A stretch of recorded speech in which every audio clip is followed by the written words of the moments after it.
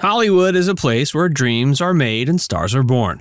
But behind the glitz and glamour, some celebrities have earned reputation for being downright jerks. Join us as Facts First presents The Biggest Jerks in Hollywood. Wait till you see number 1. Charlie Chaplin. Let's start with one of the true icons of early cinema, Charlie Chaplin.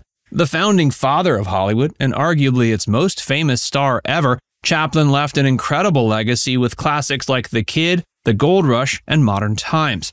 But behind that lovable tramp persona was a man known for his volatile temper and mistreatment of those around him. He was a notorious perfectionist who would turn hostile towards anyone who didn't give him the standard of work he demanded. Accounts from the set recall a string of unnecessary firings, incessant verbal abuse, and near-daily tantrums from the comedic genius.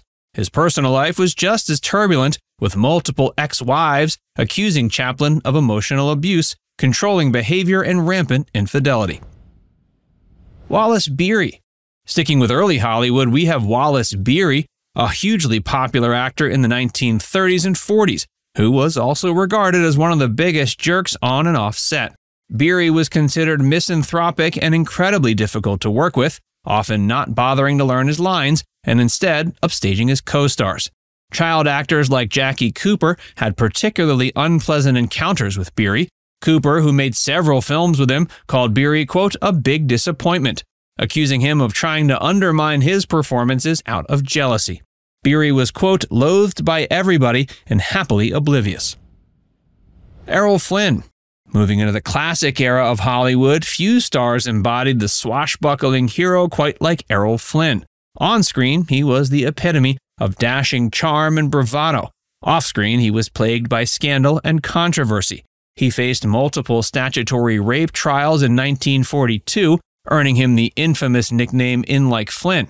While acquitted each time, the damage to his reputation was severe.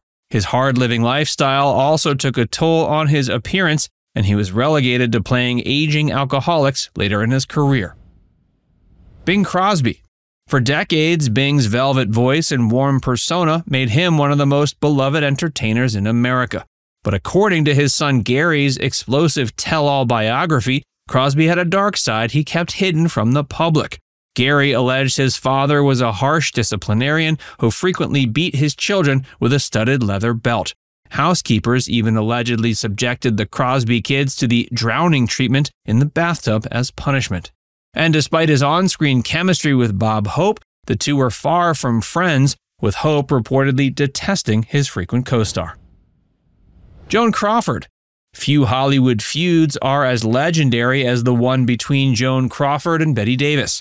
Crawford's reputation as a jerk was cemented by her daughter Christina's infamous memoir, Mommy Dearest, which exposed the actress's alcoholism, jealousy, and obsessive cleaning habits. But Crawford's diva behavior went far beyond that.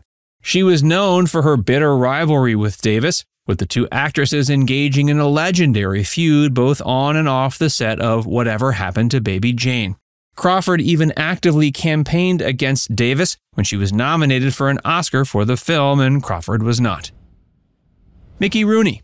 Despite his diminutive stature and seemingly affable persona, Mickey Rooney had a well-earned reputation as a Hollywood jerk. In his autobiography, he boasted about his countless extramarital affairs, even describing his first wife Ava Gardner's private parts in explicit detail. Rooney also displayed little respect for his friend's privacy, exposing his close friend Judy Garland for a short-lived affair with a woman. And as per one journalist, Rooney, quote, nearly wore out the casting couch by auditioning young actresses for non-existent roles, indicating a trend of predatory behavior. Johnny Carson. For 3 decades, Johnny Carson was the king of late-night TV, charming audiences with his wit and easygoing demeanor. But behind the scenes, he was known for his volatile temper and competitive nature. He would fly off the handle at the most minor inconveniences, berating staff and guests with tirades of blue language. According to Joan Rivers, Carson cut off all contact with her after she got her own show, seeing her as a rival and doing everything in his power to destroy her career. Zsa Zsa Gabor. For decades, Zsa Zsa Gabor was as famous for her glamour and wealth as she was for her delightfully eccentric persona.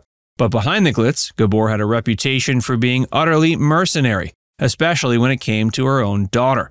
She seemingly resented her daughter Francesca, whom she barely acknowledged when she was no longer a cute little girl. When Francesca's billionaire father Conrad Hilton passed away, he left her only a small inheritance, which Gabor offered little help in fighting for. As a result, Francesca lived out her final years penniless. Gene Kelly. As one of the most legendary dancers and choreographers in Hollywood history, Gene Kelly's name is synonymous with incredible physicality and athletic grace.